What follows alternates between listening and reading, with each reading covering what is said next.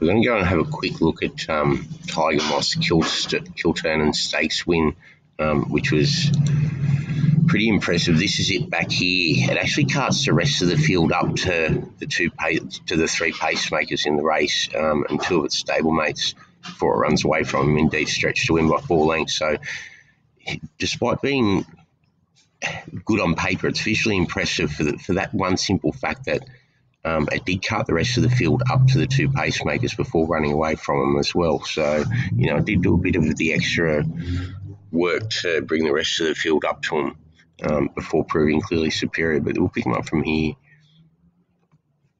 So this is Tiger Moth back here in the Coolmore colours in 4th.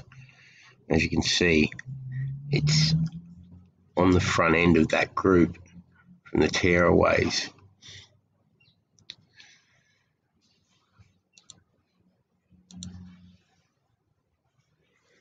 Now, as these three start to extend, you'll see Tiger Moth still in 4th, bringing the rest up to the 3 leaders.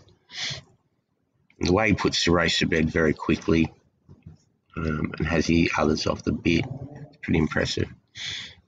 Remembering this is only his 4th career start as well. So this is Tiger Moth here.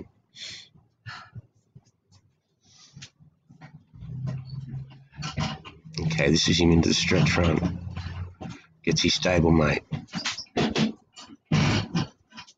Once he really shakes him up, he goes away, and he's strong through the line now.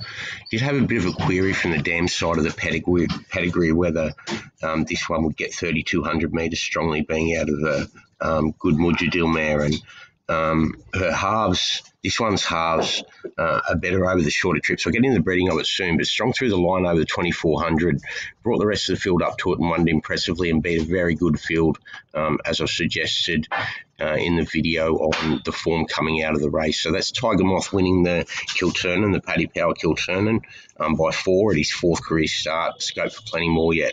Will he stay 3,200? That's the next question. Thanks.